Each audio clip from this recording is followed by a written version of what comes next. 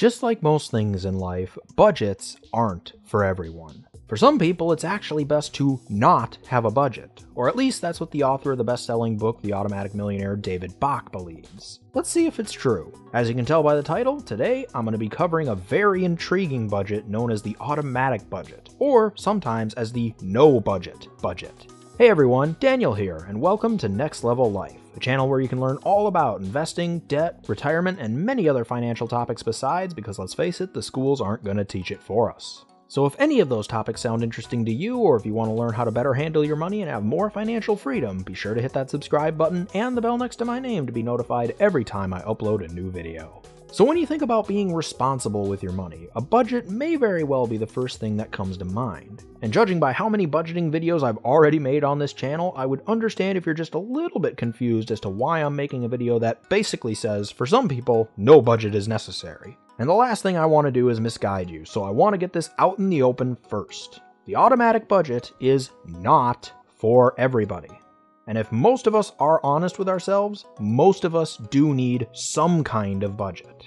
It may not be the zero-sum budget, not everybody needs to be that in-depth, but most of us do need some kind of budget. However, that doesn't mean that budgets are for everyone. Some people do have the necessary traits to live a financially successful life without doing a budget every month. So as you're watching this video, keep that in mind and be very honest with yourself, because as intriguing as this budget is, it isn't for everybody.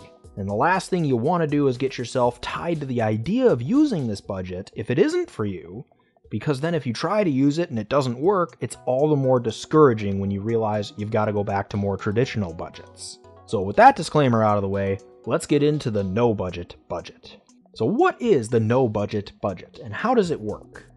Well, as the name implies, the automatic budget, or the no budget budget, aims to make as many of your financial decisions as possible automatically for you. This is done by setting up automatic payments for things like mortgage, rent, cell phone bills, savings, and retirement contributions, and anything else that you can think of a way to automate.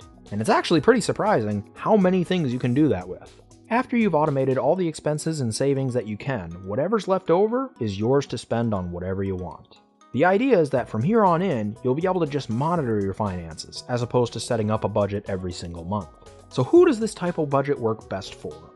In my opinion, it works best for those who either already have more money coming in than they do going out, or, at the very least, have a pretty good idea of where they want their financial life to go. In other words, they have a very, very well-established goal. This is because for this budget to work long-term, you need to be willing to pay yourself first like David Bach preaches, but you're also going to need to be willing to live on less. Why do I say that?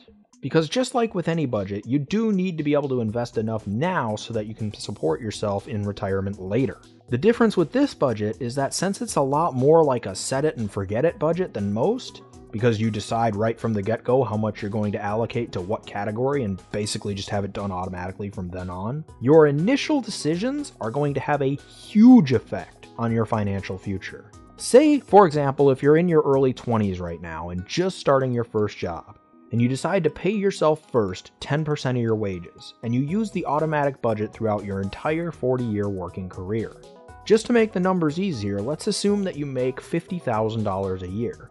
Meaning that if you're putting away 10%, you're saving $5,000 a year. At an 8% rate of return, which is roughly market average, you would wind up with $1,351,423.77 when you retire. However, there are a couple of things to consider here. First, $1.35 million is good, no doubt about it. But it's not going to be quite as good 40 years from now as it is today. If we assume that inflation is roughly 3% a year on average, that means that $1.35 million would be worth roughly $430,000 today.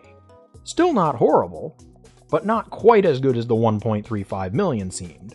And if you were to get an 8% rate of return on that $430,000, you would realize that, in today's dollars anyway, your retirement income would be about $34,400 a year.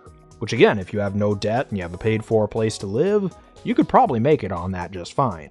And if you're thinking that, I'd have to say, you have a point.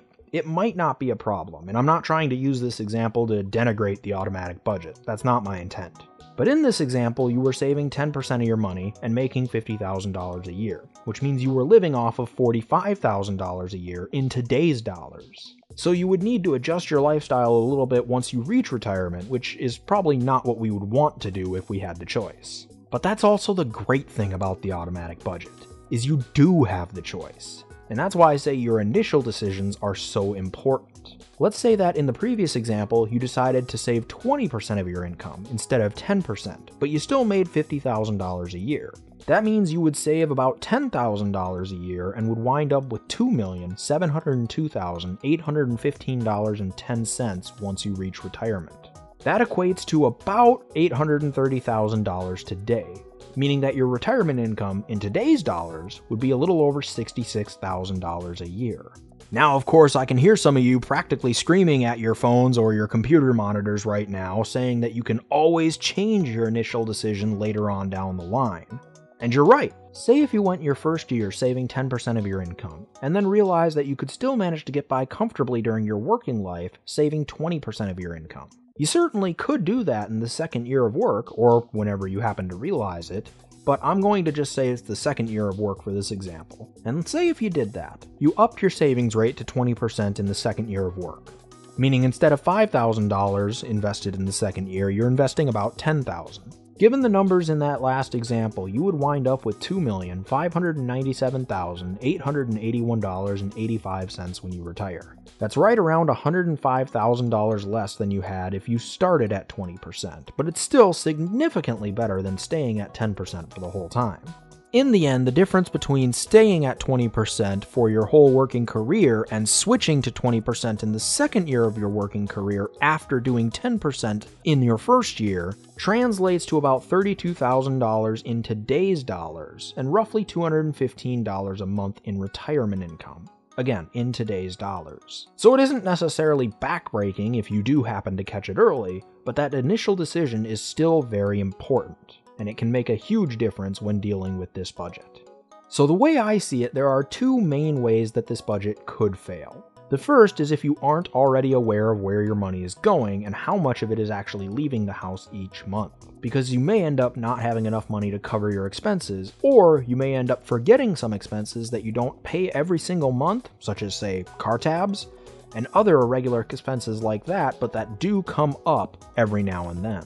This also means that the term no budget is a little misleading, I'll admit, because you do have to set up a budget initially, just like any other budgeting method. It's just that you don't have to do a new one every single month, assuming that you set up your initial budget properly. The second way that this could fail is by not leaving you enough money to live on when you reach retirement, which I already covered. So in summation, that's how the automatic budget works. As always, if there are any other types of budgets that you want me to cover, just let me know in the comments section below. But that'll do it for me today. Once again, if you enjoyed this video, be sure to subscribe and hit that bell next to my name so you'll be notified of all my future uploads. I generally upload every single Friday, and if you have a friend that would be interested in this kind of content, be sure to share it with them. Let's really get this information out there and start our own financial revolution.